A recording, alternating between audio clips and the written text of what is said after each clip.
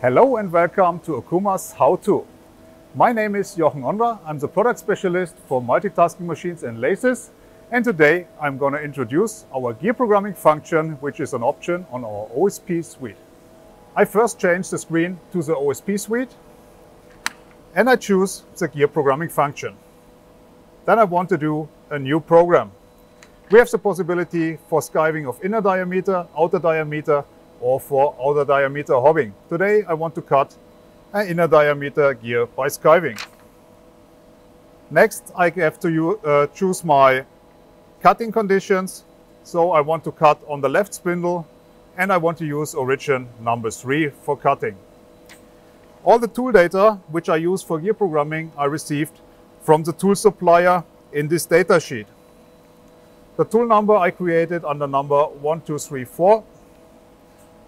The axis direction is B+. The tool diameter is 79.59 millimeters. Number of teeth in the tools is 23. And we have an helix angle of 18 degrees. That's the tool data. Next is the gear data. So we have an internal diameter of 228.042 millimeters and a module of 3. Number of teeth in the gear is 78 and we are cutting a straight gear, so no helix angle and no spiral direction. The width of the part is 63 millimeters and the height of the tooth is 5.05. Cutting speed is 190 meters per minute. Crossing angle is 18 degrees. We have no angle offset. Rough cutting depth of 0.5 millimeter. The finishing we keep to 0. Feed is 0.1 millimeter per tool revolution. And the Z-axis start point is at 0 and the end point is 63. We have an approach clearance in the front of 10 millimeters and in the end we're going to use 4 millimeters. Y-axis approach 15, we can leave it as it is. 15 we keep also. Z-axis retraction we also change to 15. Face angle we could adjust the start point, we don't need. And we have a relief for safety of 10 millimeters, which is enough. Now I can individually change the values of each cut. And I have some recommendations from the tool supplier for the cutting depth. So first cut we're going to change to 1.01.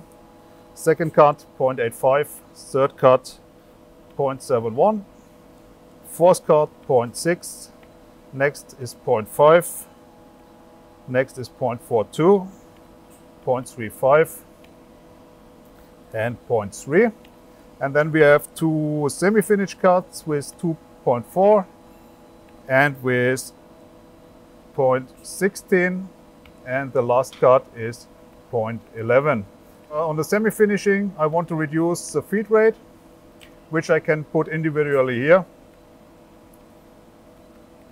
And after I have all the data set, I can also adjust the speed for the last cut.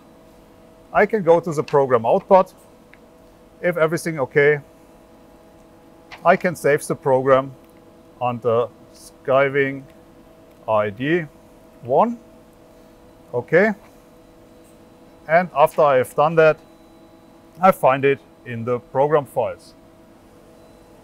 In the program files, I have the folder GPF, gear programming files, and I go now to skiving ID1 min, which is now my ANSI program. I select the program and I push start.